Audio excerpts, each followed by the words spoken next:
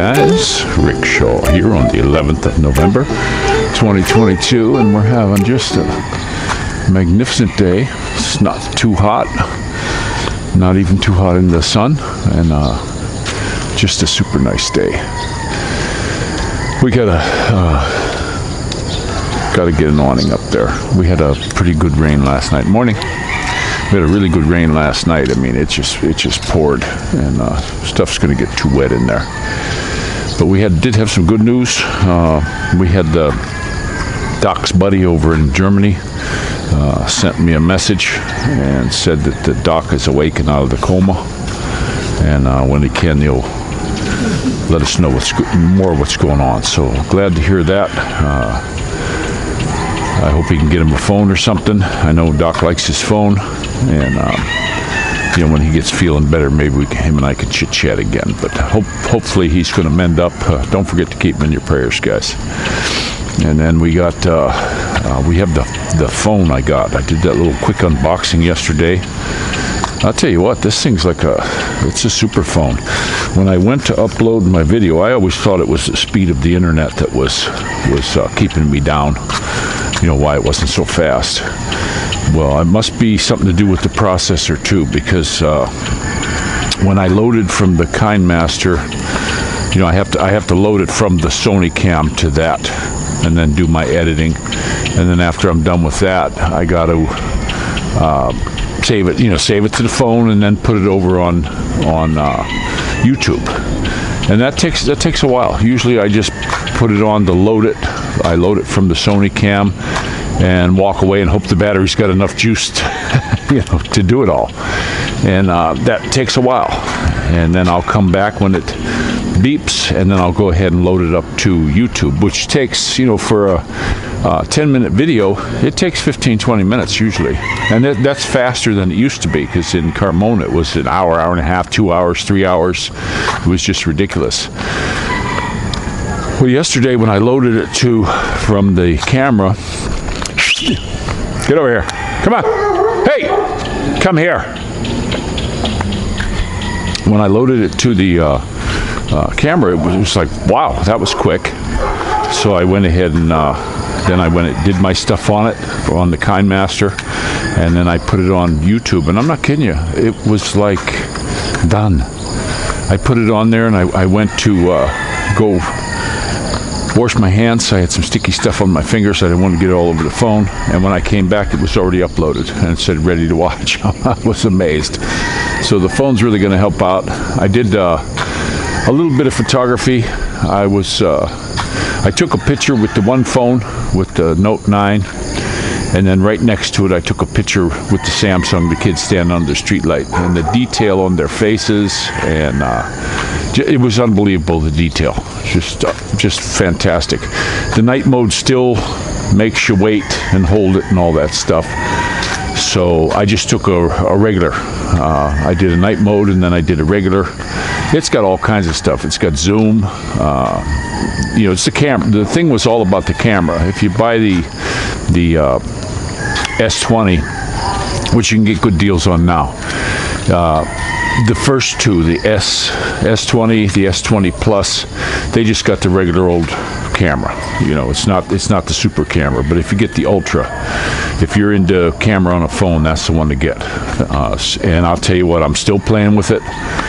It amazes me. Now this thing, I had a couple people tell me the battery's real big and it lasts a long time. Not this one. It went down quicker than the Note 9 with usage. Of course, I was doing a lot of stuff to it. I had to do passwords and all that.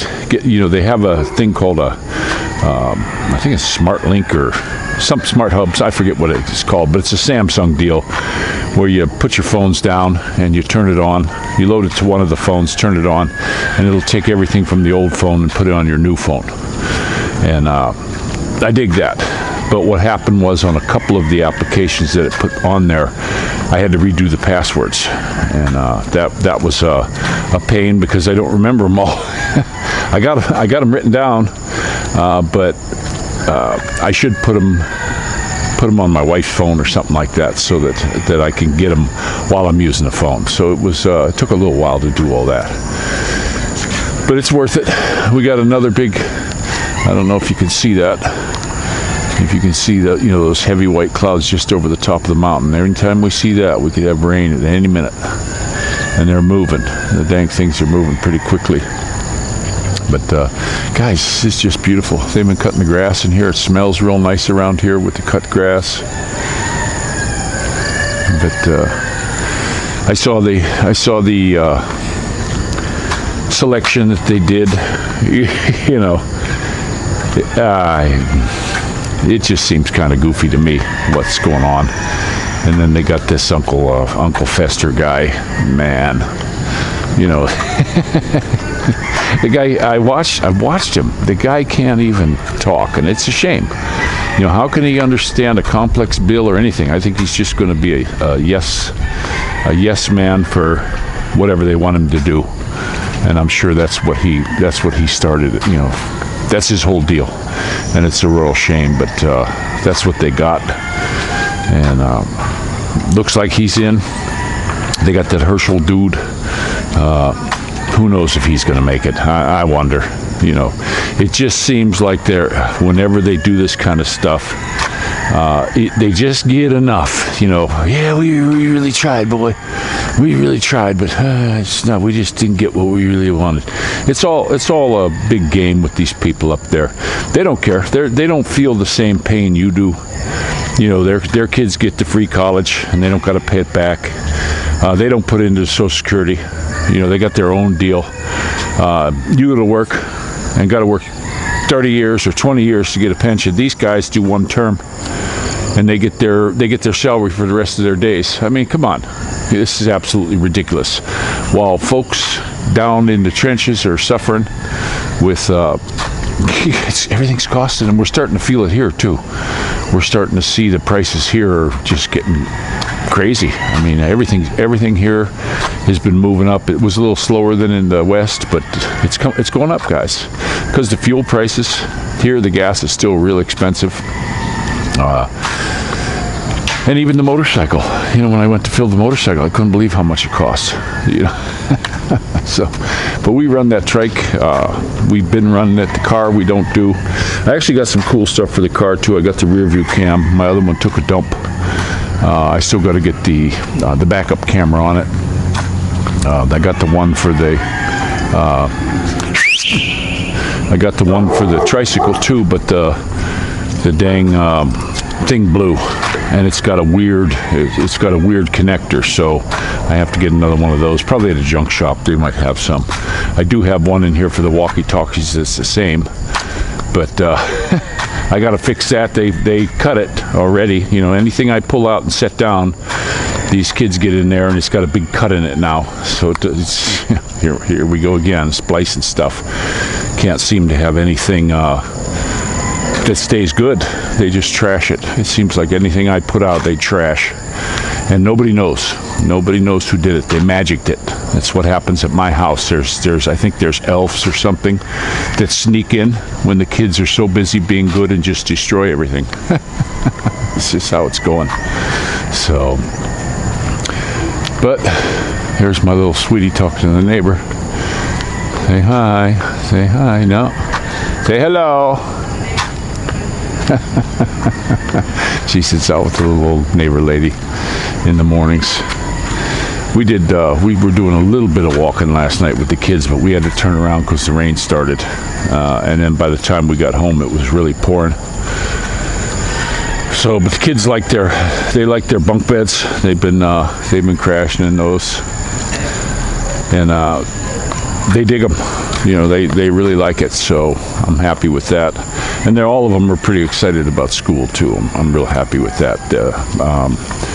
Maddie and Dorothy have been staying extra hour after the school is out, and it makes it nice too, because then I can pull right up to the school without all the traffic. They stay that extra hour, and they're doing reading classes with the teacher, and Dorothy helps. She gets in there and helps. She could come home at 3, but she stays with her brother and helps out with the reading. She's doing pretty good at the reading, and that's one thing I do believe you should do with your kids is read to them. We were reading well, I know I read it to them a few times already, but they like Treasure Island, so I finished that one up again. the other night. They like it. So that's the way it goes. But I'm going to let you go. Don't forget to put Doc in your prayers. I hope to be hearing from him soon. He's got a lot of mending to do, I believe, if he was in a coma for that long. And I sure do hope that he heals up. I think the medicine there in Germany is top notch. I was reading about the hospital he was in. It's top place, and plus they got all the stuff there. So we're hoping the best for him, and the doctors take good care of him. The good Lord will watch over him. And this is Rick Shaw out.